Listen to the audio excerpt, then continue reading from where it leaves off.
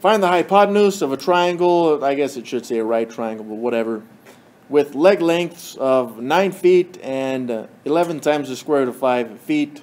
I don't know. Okay.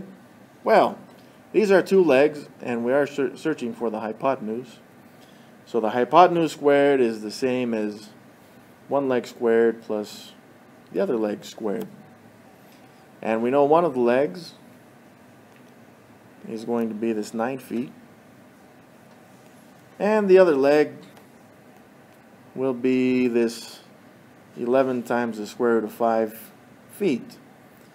Now I have to put that in parentheses just the way that I have it written, because we need to square that 11 as well. So if I square root both of these, then I end up with the C. Now this should equal the square root. 9 squared is 81. Plus, I'm going to have to square both of these, right? So I got 11 squared times the square root of 5 squared as well. So C, the hypotenuse, is the square root of 81. Plus 11 squared is 121. And then the square root of 5 squared is 5. So this gives us C equals the square root of 81 plus 605, I think. So that ends up being the square root of 686.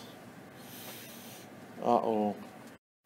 And this can be split up into, it looks like 49 and 14.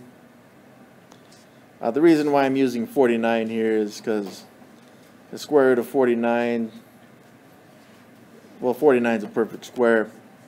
So this ends up being 7 times the square root of 14. Simplified. In fact, looking at that, I forgot to label it right.